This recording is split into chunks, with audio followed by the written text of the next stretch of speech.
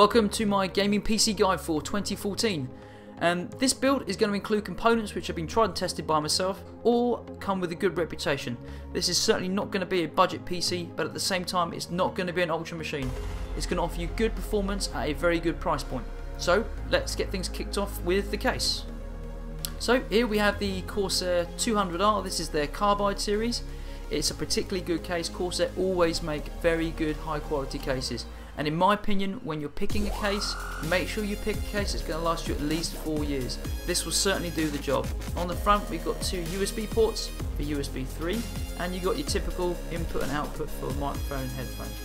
Internally it will hold 4 hard drives. It's also got support for SSD as well.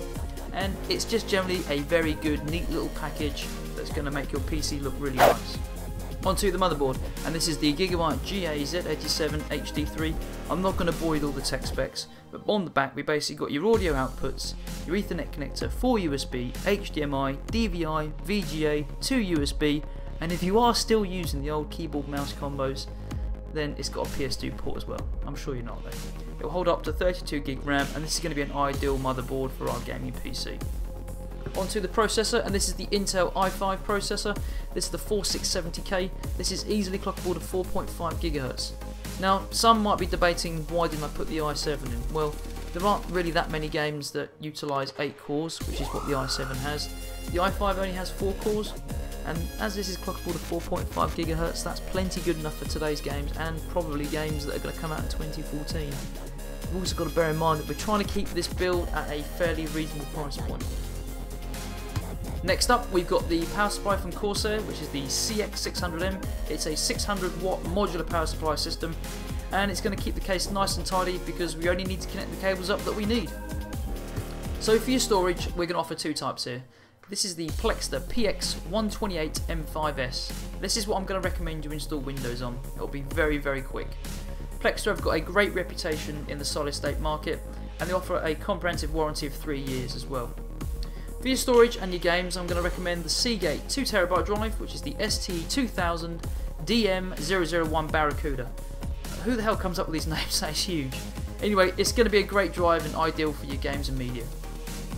So moving on to the memory, this is the Corsair, another Corsair product. I'm not a Corsair fanboy honestly, but this is the Corsair Vengeance low profile 8GB RAM.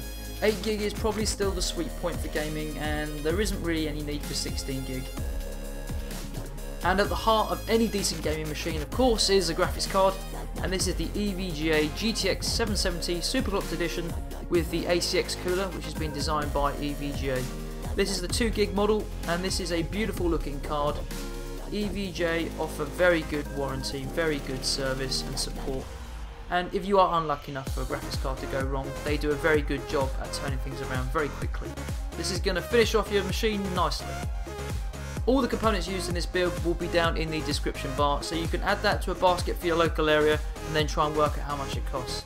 In the UK this comes to around £850. Please don't ask me to calculate how much it will cost in your country, just work it out for yourself. Just go to Amazon or your local retailer and work it out.